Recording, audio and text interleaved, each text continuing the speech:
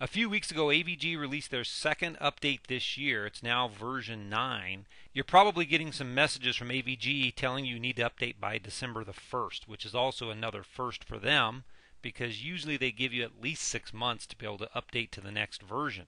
I'm still finding folks out there that are using version 8.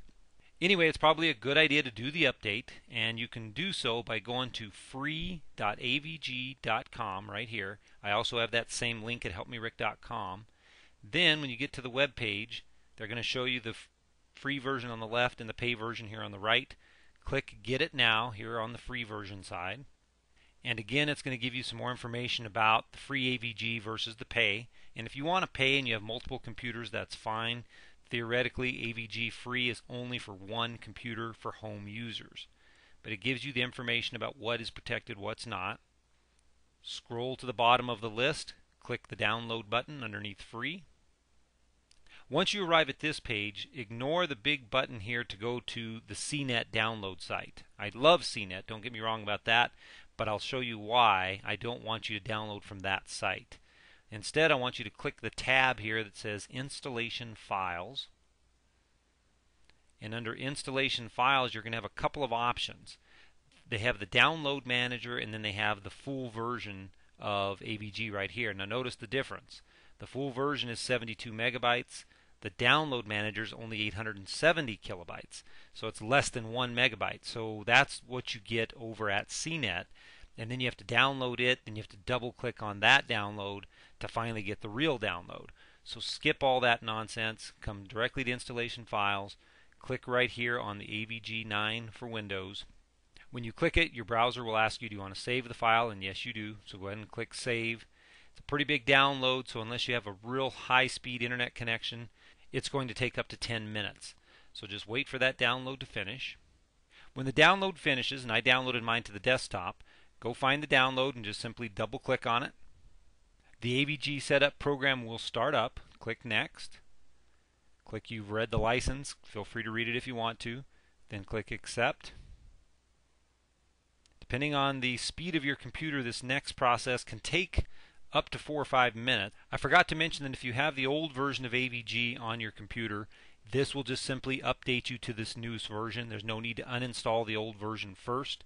If you're using any other version of antivirus or computer security software, make sure you uninstall it before you proceed with the installation of AVG.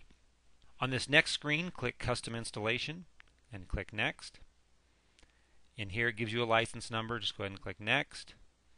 It's going to ask you, do you want to install it in that particular folder? You can change the location if you want. I usually just accept the default. Click Next.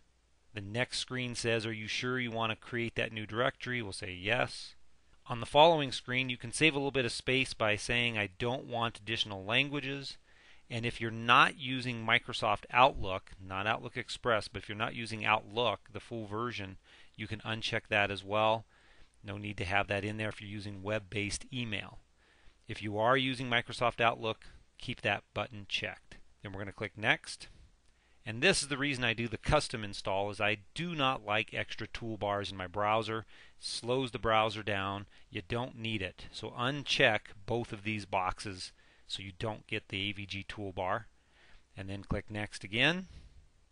And now your installation will proceed. And again, this could take, depending on the speed of your computer, up to 4 or 5 minutes.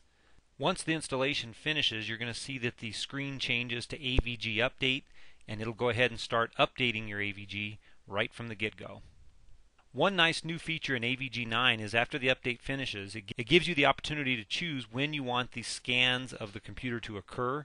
And now with AVG 9, you can either choose daily or weekly, or if you always prefer to do manual scans, you can say never.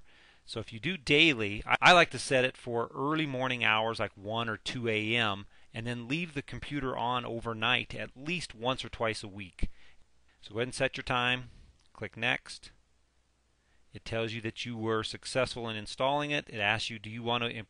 The next thing you have a choice on by doing the custom install is whether or not you want to provide anonymous information to them to help them continue to fight viruses in the future. Depends on your thoughts on sending information from your computer to other people. A lot of people don't like to do that. I'm going to choose not to in this particular case. And then click Finish. The last thing you're going to see is now it wants to optimize your scanning. They've promised that they've sped up the scanning. They've promised that they've sped up the scanning of computers through this optimization. I'm going to click wait until the first scan before it does that.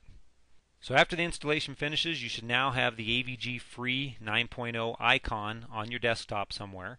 I can right click that icon and choose delete, or just simply click it and drag it to the recycle bin and say yep, because we don't need that anymore, we've already installed it. So there you are, downloading, installing, and configuring AVG Free 9.0. Please feel free to share this with all your friends who need good security.